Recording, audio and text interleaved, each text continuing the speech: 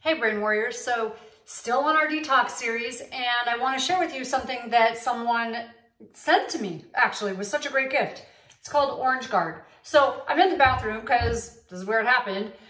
We have construction going on near our house, and all of a sudden when they broke ground, it's going on both sides of us, I had this ant infestation. I don't know if anyone else has had that problem, but that's the second time that's happened when they start construction. And the ants didn't come into one place. It wasn't like the kitchen where there's food. No, they were coming in through the drains into almost every bathroom in the house. I'm like, well, there's nothing in the bathrooms for them to find. But these ants were just everywhere. So I didn't want to have the house sprayed, obviously. And I didn't want to have even the yard really sprayed with toxic spray, because I'm trying to now really stick to this non-toxic idea. And so I was trying to figure this out. I read online you could mix borax and sugar. That got to be a pain because it just wasn't working and I needed, too often to do this. And someone sent me this product called Orange Guard, and it's like miraculous. So unfortunately I can't do the Buddhist Zen thing and get the ants out of my house without hurting them, because they just keep coming back and infesting every room.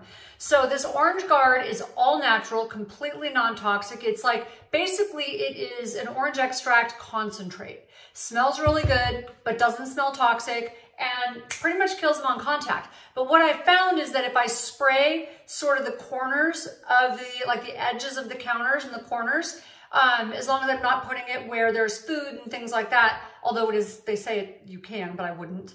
But I'm spraying it in like the corners. I spray around under the sinks and things like that. And I leave it, and then they don't come back. So hopefully I won't have to kill as many of them because they're not coming back. Anyways, wanted to share. If you know of anything, a product that works really well, please share it with me and share it with the rest of the Brain Warriors. If this information is helpful to you, tap the bell. Make sure you're sharing, tag someone else, and you'll get notifications when new videos come up. But I want to hear from you also. What do you do when you have bugs in your house that you can't get rid of and you don't want to spray? But I will say one thing. I do spray for mosquitoes in the yard. I do have them come out and spray, because so many cases, I live in Orange County, California, and there have been a lot of cases this year of West Nile virus. In fact, one of the people that I know who works in my community, one of the one of the gate guards, try that backwards, ended up in the hospital, almost died. So it was really awful. He now actually can't work here anymore. So it was just a really tragic story. So I do spray the yard for mosquitoes. I just try not to get too close to the house. And I don't get inside the house. But that is the one thing I haven't figured out yet. If you have any tips on what you do that's more natural, let me know.